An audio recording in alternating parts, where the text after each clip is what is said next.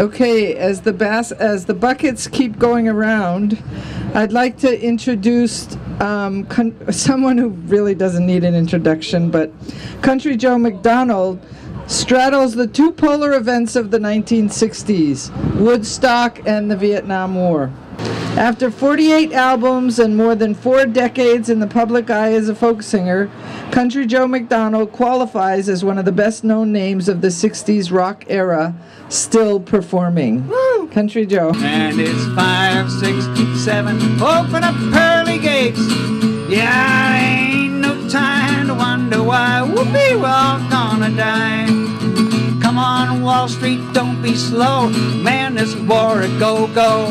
There's plenty good money to be made. Supplying the army with the tools of the trade. Just up and pray, they drop the bomb. They drop it on the Viet Cong. And it's 1, 2, 3. What are we fighting for? Don't ask me, I don't know when. Next up is Vietnam. And it's 5, 6, 7, open up pearly gates.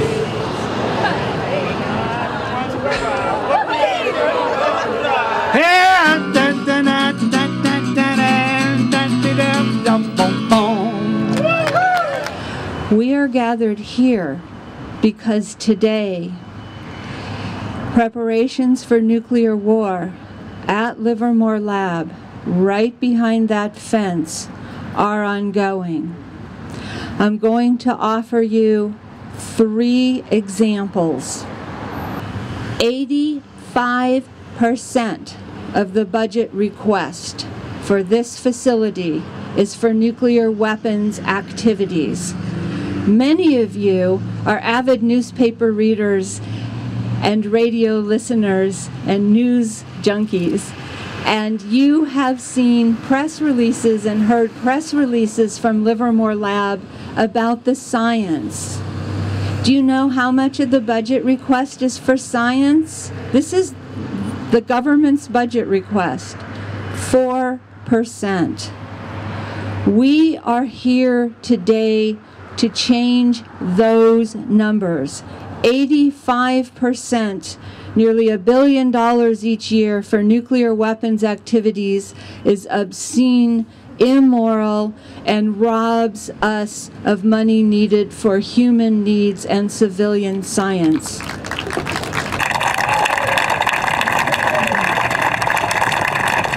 My second example for you today is right now, as the weapons scientists are coming to work, as they will still try to come to work when we're at the West Gate, they are developing a modified warhead for a new long-range standoff weapon, or LRSO. What does that mean? This would be a radar-evading weapon that would hug the terrain after it was launched. And the word standoff in it means the pilot would be able to stand off from the target 3,000 miles or more and launch it, radar evading, arrive unannounced on a population going through their daily rituals as we are every day here. The new LRSO and its delivery vehicle are estimated to cost perhaps $20 billion.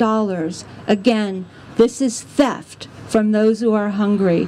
This is theft from our children. We are here to stop it. The third example I want to give you is the National Ignition Facility. Many of you have heard me talk about the National Ignition Facility, or NIF, before. This is Livermore Lab's biggest nuclear weapon design facility. Nearly 20 years and $8.5 billion have been spent on NIF at Livermore Lab, and attempts to achieve fusion ignition in NIF have failed. This year, on this historic 70th anniversary of the atomic bombings of Hiroshima and Nagasaki, Livermore Lab made a decision to begin using plutonium in the National Ignition Facility. This is not only a local hazard to workers, to those of us like me who live here, and to the environment, but this is a horrible proliferation risk as well. We are here to say new bomb design and use of plutonium in the NIF is unacceptable to us, and thank you for being here to say that today. I also want to remind us quickly that nuclear weapons have taken center stage on the borderlands of Europe, in South Asia, in the Pacific. There are a number of nuclear flashpoints. The possibility of a nuclear weapon being used again is very present and will always be present with us until the very last one is eliminated from the world. Whether the next nuclear exchange is initiated by accident, by miscalculation, or by madness, the radiation and the soot from the fires will know no boundaries. The U.S. is poised to spend $1 trillion over the next 30 years modernizing its nuclear bomb. As we're here today, plans are being made for nuclear weapons for the next 70 years. That, fundamentally, my friends, is what we need to change. On this 70th anniversary date, we demand our government redirect funds from nuclear weapons to our schools, to our cities, to our libraries, to all of the human needs and programs of social uplift that are so devastated of funds right now. Your being here is so important, and from the bottom of my heart, I welcome and I thank you. Atomic bombs massacred over 100,000 people. The total of 200,000 people were died in the year. Over 600,000 people have died up to this day due to 2 atomic bombs. Most of these deaths were civilians. People didn't die instantly. They suffered greatly, like burns and disfiguration, blood abnormality, and they took a last breath. The suffering is unimaginable. And even now, after 70 years later, this after effect remains, such as leukemia, airborne cataract, cancers, birth defect, mental retardation, and the fear of birth defect in children will last for generations.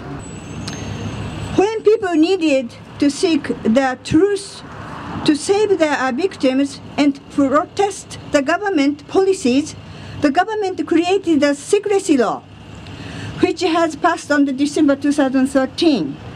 This secrecy law is so vague that the bureaucrats and politicians can designate it, the state secret, to their liking. People seeking the state secret and disclose the secret can be punished with up to 5 years in prison. Then came reinterpretation of our pacifist constitution. These bills have already passed, approved in the lower parliament, and will pass the upper parliament in this summer. The law allows our self-defense force to go outside to join the U.S. war.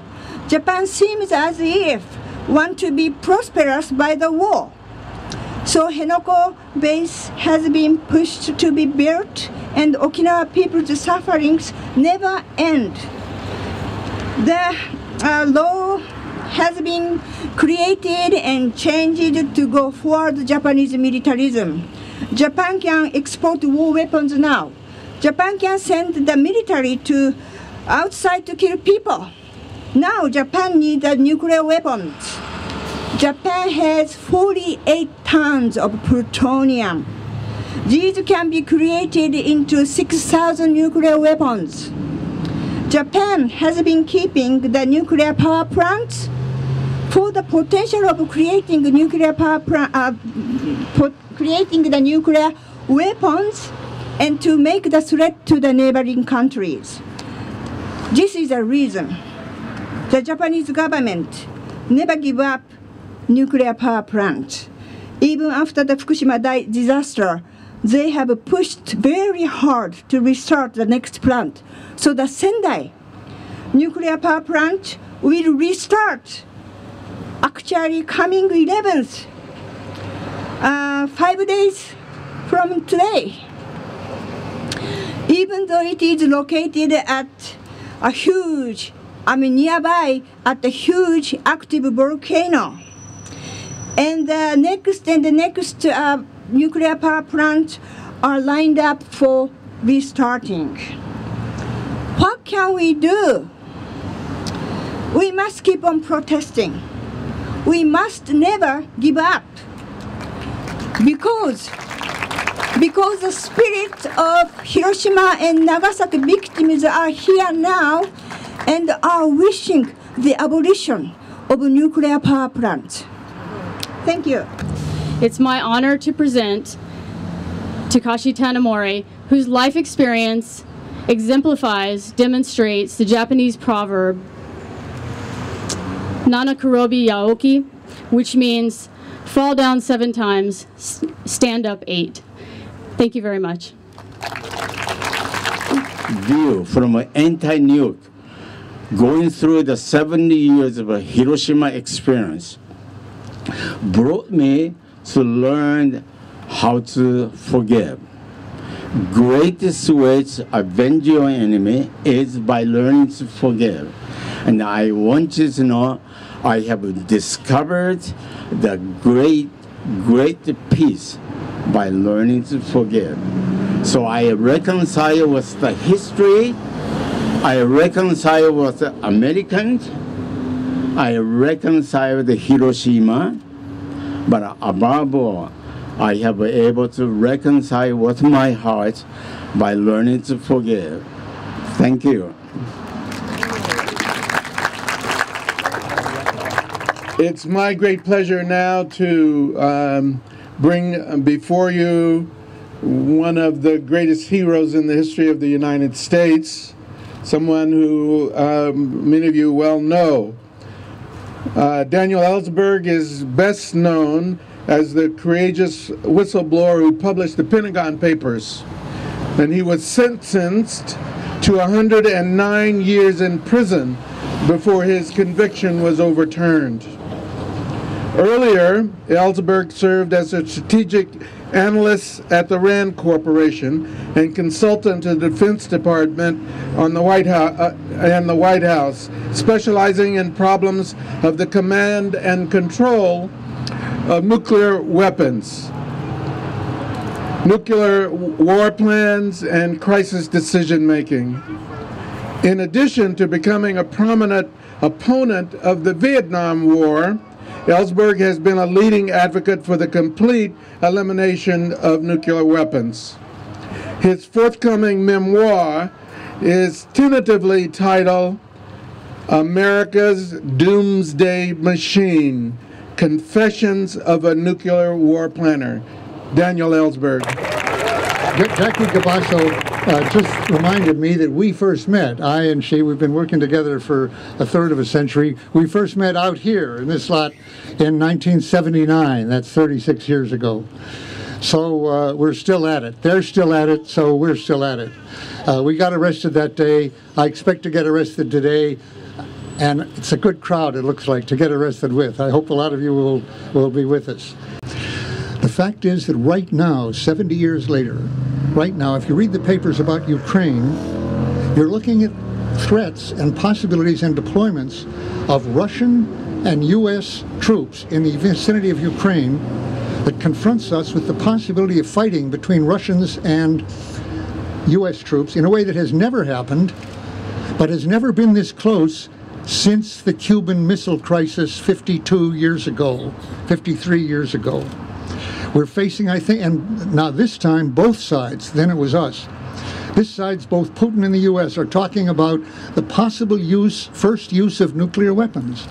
And for the last 25 years, we've now known nuclear weapons used between the U.S. and Russia will cause, from the smoke of the burning cities on the target plans that I worked on, and they're worked on in Russia, the smoke will be lofted to the stratosphere, as in Hiroshima, by a higher firestorm, but simultaneously, thousands of cities, pillars of smoke, that will join around the globe, blot out the sunlight sufficiently to kill harvests around the world, and condemn nearly the entire population of the world to death.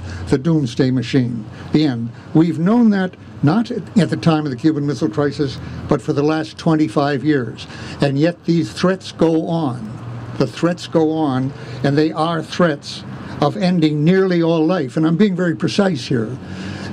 Physicists like Alan Roebuck says probably there will be some humans, we're so adaptable, left somewhere eating fish and mollusks in an island somewhere. There may be 1 million, maybe 10 million.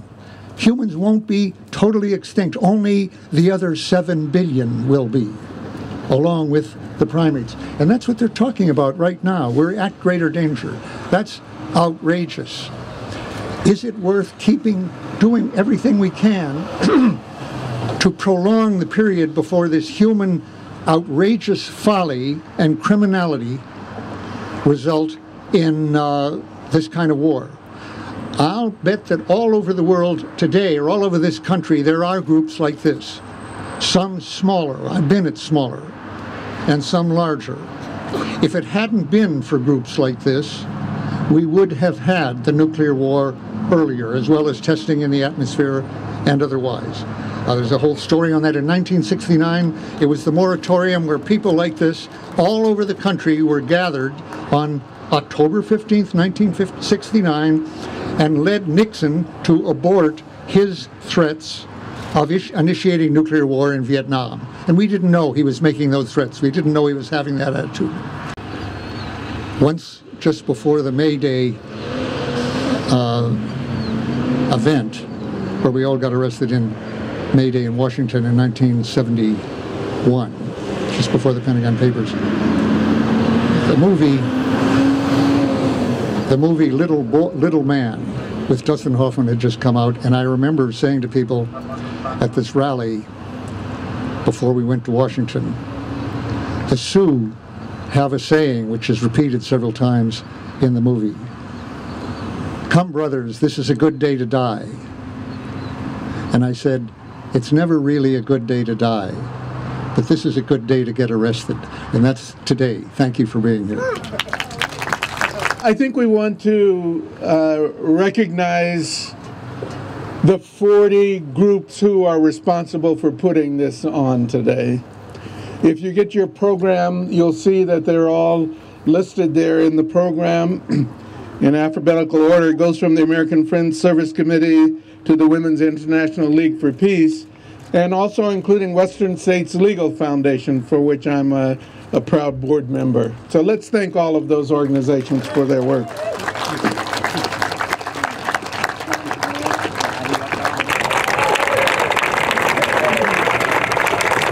Now, my good friend and the director of Western States Legal Foundation, Jackie Cabasso.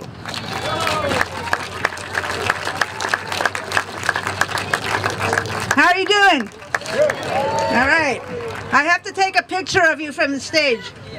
Smile. Say no nukes. All right. So I've participated and spoken in many different capacities at these rallies over the years, but this is the first time that I've been asked to give the call to action. So I just want to briefly reflect on why we're here and where we are. And this here is the direct descendant of the Manhattan Project. In appealing to the 1982 UN Special Session on Disarmament, the mayor of Hiroshima, Takashi said, Hiroshima is not merely a witness of history. Hiroshima is an endless warning for the future of humankind. If Hiroshima is ever forgotten, it is evident that the mistake will be repeated and bring human history to an end. The mayor of Nagasaki, Hitoshi Motoshima, added, "Nagasaki has to be forever the last city in the world bombed by nuclear weapons. That is why we're here." Shortly, we will process to the west gate of the lab, it's about a quarter of a mile, led by our Buddhist drummers. Upon arrival at the gate, we will participate in a traditional Japanese Bon dance led by Chizu Hamada, who you heard speak earlier, where we will invite our ancestors, including the victims of Hiroshima and Nagasaki, to join us. Following the dance, sirens will sound in remembrance of the victims of the second atomic bomb dropped by the United States on Nagasaki on August 9th, 1945. The sirens will signal a die-in. Those who so choose may lie down and be outlined in chalk in the gate area. Some may choose to get up and leave their outline when the order is given to disperse. Others may choose to stay in position and risk arrest. And please do join Dan Ellsberg and me in risking arrest. In German. We have 71. Oh, no, I don't want to miss the die-in.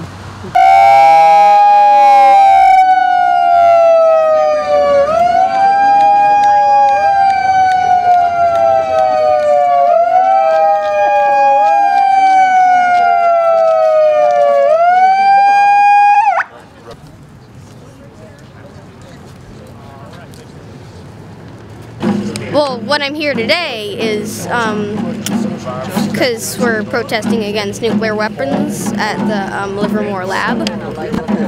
I feel like it's sad because then everybody dies, and there's such powerful weapons, and the U.S. is spending so much money to make them.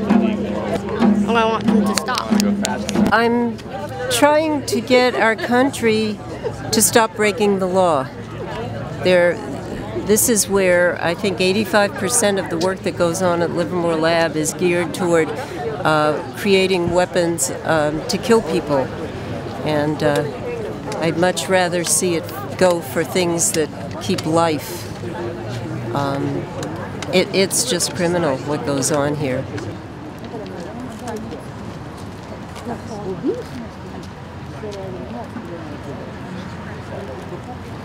So I'm laying here trying to imagine what it was like on August 6, 1945 in Hiroshima. It is actually beyond my human comprehension that this facility I'm lying in front of is continuing to modernize and improve these most horrific weapons of war.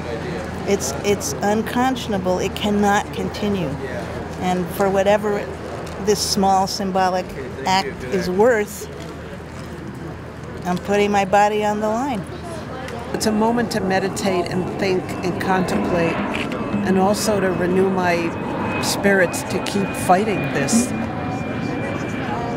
building of destruction.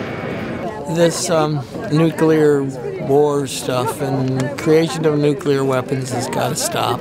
It's insanity. Something is going to go wrong. Always something does. And when it goes wrong, it's going to really go wrong. So we have to stop it. I've never been arrested before. Yeah, so this is a new thing. I figure I guess I'm old enough to try something new, huh? We can't go on like this. Even though it's symbolic, I feel like I have grandchildren, and there are many children all over the world that deserve a future. We hope that the 30-year program of modernization of nuclear weapons doesn't lead us to have to come back here after 100 years after Hiroshima. And we just really hope that we could start engaging younger people to come out and make this a really mass movement to finally stop the era of nuclear weapons once and for all. I'm here today because I love my world, and so many of us are allowing the militarists and the scientists whom they have bought to prepare us for the ending of life on Earth. And that's what nuclear weapons represent in our war plans. Our war plans made, and people are profiting from them in arms industry, and it's directing our diplomats. We as people who love life, even if we pretend that we are being in solidarity with the dead, it's time for us more and more every day now to stop the madness that is our nuclear arms race.